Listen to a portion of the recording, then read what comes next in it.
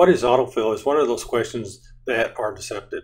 It sounds easy to answer, but once you start looking at autofill, you realize it is an extremely powerful feature that you will use over and over.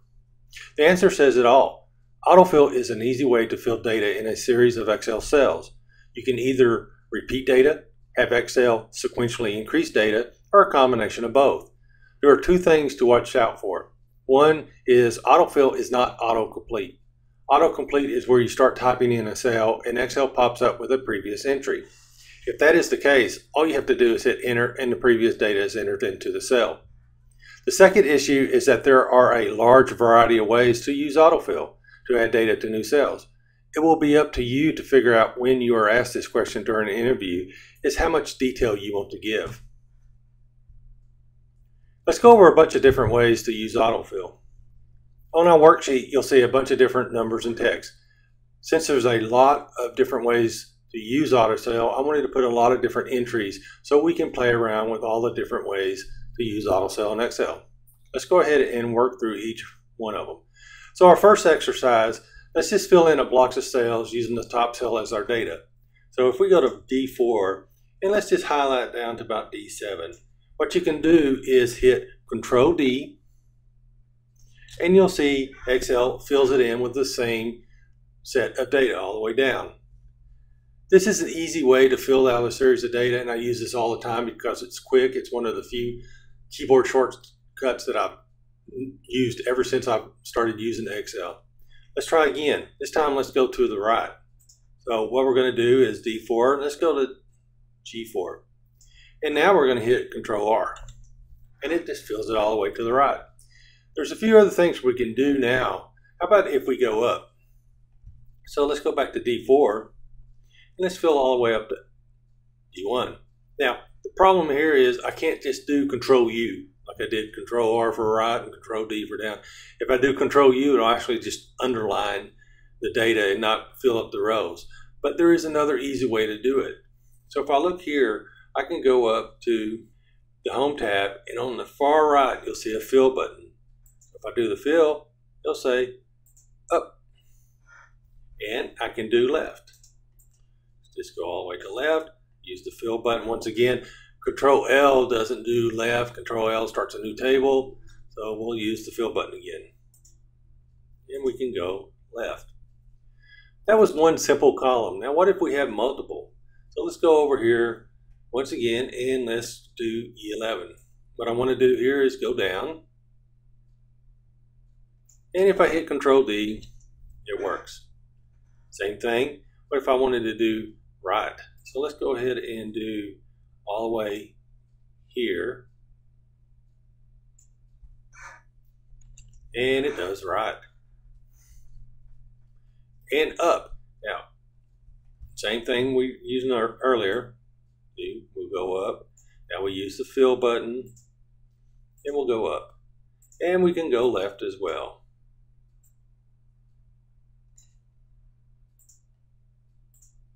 Easy to do. It's the same thing over. Using the hotkeys and this fill button on the ribbon is great, but there's faster ways to do this. You can simply just highlight a cell or a group of cells, and at the bottom left of your selection, you'll see a small filled-in box. You grab it with the cursor and move it to where you want. Excel will just fill in empty rows. So let me try this again. Let's go to I4. What I'm going to do is click in here. Right here is the bottom. So let's do K4. Now I want to go down. Now I'm doing multiple going down. Or I could have just did back here and did the 1. Up, because you just have to make sure you go up, and then it goes up. And then we can do left as well. Just go past it, just move left, and we can go left. Same thing with multiple columns. Show this, we can go down, we can go up. Multiple rows here, I can go right, and I can actually go left as well. So it's the same thing, but it's easy just to drag. Now let's do something a little more complex. I said earlier that you know, not only can you use this autofill to move data, repeat data, you can also have Excel fill out something sequentially. So whether it's one column or two, up or down, it's very useful. You don't have, one thing you do have to watch about when you use this is if you have formulas, this little trick can corrupt some of your formulas. Let's take a look at that. Let's go to P1 here. P1 will see that I have a formula. All I'm doing is say, hey, go out here and get this number. P2, I'm going to say, get this number, add it to P1. Now, if I was to highlight both of those and drag it, it repeats it. So this one goes, go out and get this one, get this one, add it to this one. Go out and get this one. And that's not what I didn't really want to do. What I wanted to do is sequentially add these. So in this little example, I'm saying, you know what? Let's just take this one and drag it down and it starts adding. See how it changes my cells? It'll change my cells as I go, and it says, take this one, add it to this one, and it works for me. And this is an easy way to fill out a whole series of formulas when you need the cells to change as well. Okay, so let's look at something else here. Let's go to A18, and you'll see, let me move this up some so we can see more. We have 1 and 2. What Excel will do here is it'll figure out, hey, I think you want a sequential number. And it'll figure out what numbers I need. Because this is 1 and 2, it says, you're just going to the next one, we're going to go all the way to the next one. So let's go in and do the next one here. And I said, what if I start off with something that's only one number, or one day of the week, or one quarter? Well, Excel can kind of guess at that, and it guesses right. It said, you know what, you started off at 9, I think usually people want 1 hour ahead, so let's go to 10, 11, 12. Start off Monday, I'll make the next one Tuesday. They've spelled it all out, no problem, I'll spell it all out. Month, no problem.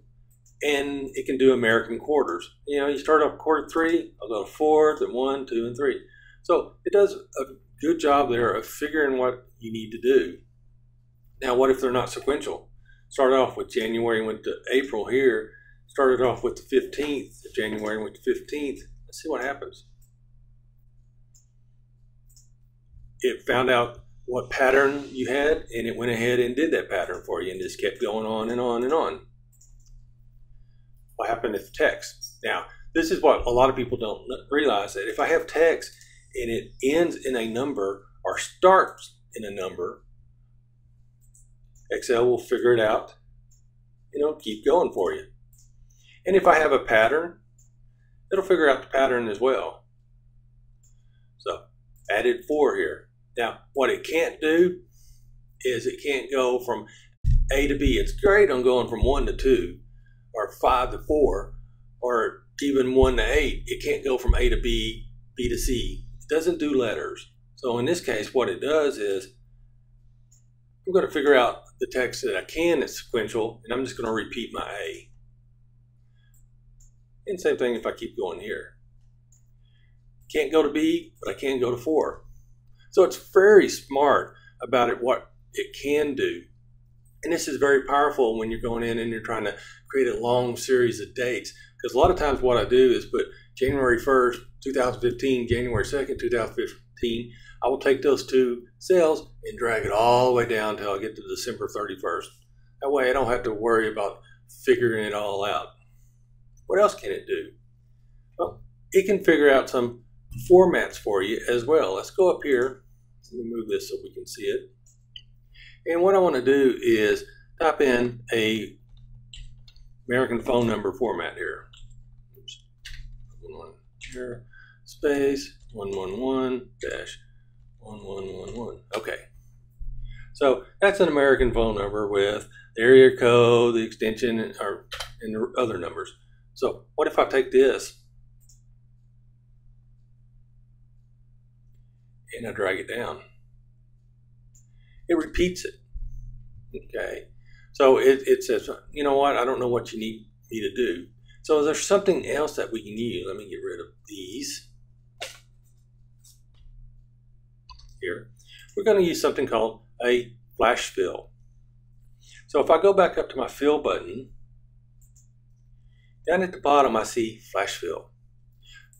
And then I do that. What happens is Excel says, you know what, I'm going to take this format and I'm going to look to the column to the left and look at the numbers and repeat the format for you. And that's what flash fill does. And it's very easy to do that for you. There are some little tricks that you may have to use and some little problems, which we'll get into, but let's do it again. Let's do an American Social Security number.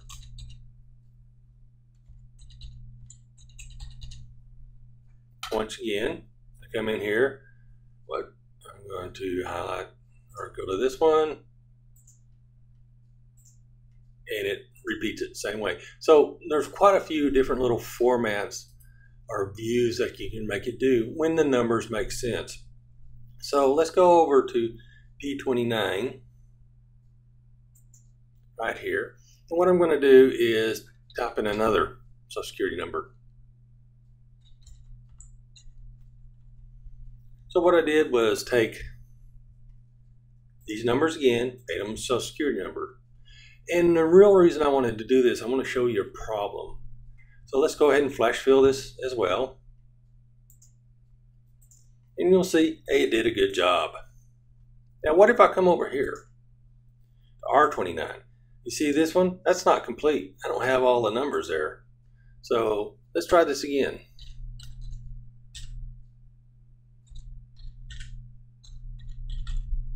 Okay, there's my Social Security number. It's good.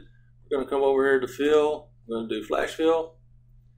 How did it come up with all those different numbers? And that's a problem. And sometimes it will come up and try to fill in numbers for you, even though they may not be correct. It said, you know what? Since you had this number, they look the same, I'm going to use that. So a lot of times it will come over. And it does a decent job of filling it in if it's correct. But if this was another number, let's say it was 7954, then your data has just been corrupted. So you need to watch that flat fill. Let's do this one more time here. And we'll go to U29. And I'll type in my Social Security number format again. And then let's get it in there. We'll go up here to the fill, do the flash fill. Now it didn't, because there was a gap here. It was enough of a separation that says, I don't know what you want. So I'm just going to utilize the numbers you have, and now I can see that I have a problem. So even though it's a very powerful feature, like most things, you have to watch out, because every now and then there's some feature in there and some enhancement in there that may corrupt your data if you do not have gaps between